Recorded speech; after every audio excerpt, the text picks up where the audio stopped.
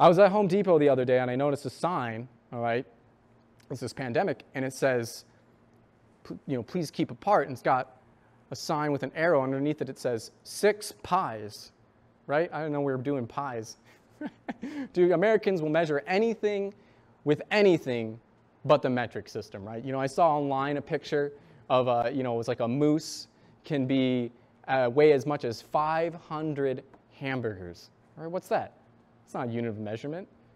Yeah, they'll measure anything. By the way, of course, pies is Spanish for feet. So, but I like to think that it's pies. It's just way funnier.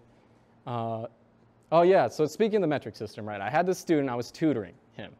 And I'm telling him, he's got on the subject of metric. I say, the only reason that America doesn't use the metric system is because it would be too expensive to retool all the machines in the factories and everything. He goes, nuh-uh.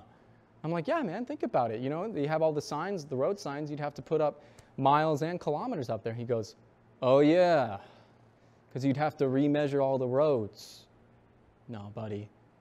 It's moments like that in tutoring, where you see somebody struggling and you think you should just stop.